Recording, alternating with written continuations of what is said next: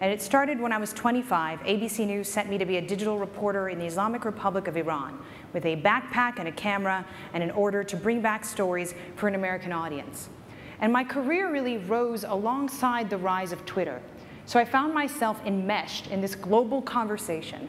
They wanted to understand what was happening in the Middle East. They wanted to understand a part of the world that was half a world away. And they really wanted to wrap their heads around what was a gradual evolution in the Middle East that turned into an overnight revolution in the same part of the world.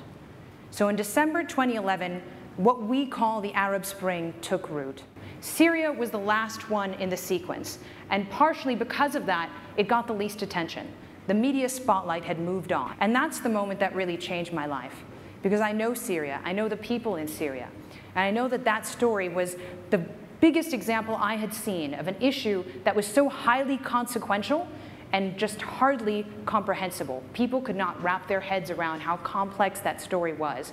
So I took a time out from television and built Syria deeply. We actually hacked the news cycle. People who were at the intersection of old and new media could see exactly what we were doing. We were building a scalable model to take on foreign news, especially when it comes to crisis zones that really don't get all that much attention. Because we really don't have that much room to innovate from within news organizations. We have to step outside, we have to create new models, and what we were doing was basically building an open source R&D lab as practitioners, as journalists who wanted to take on the story a different way.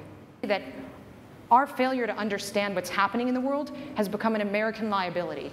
It's already hurting us in this generation, and it's going to shape outcomes for the coming generations unless we find a quantum leap to change how we approach understanding the world around us.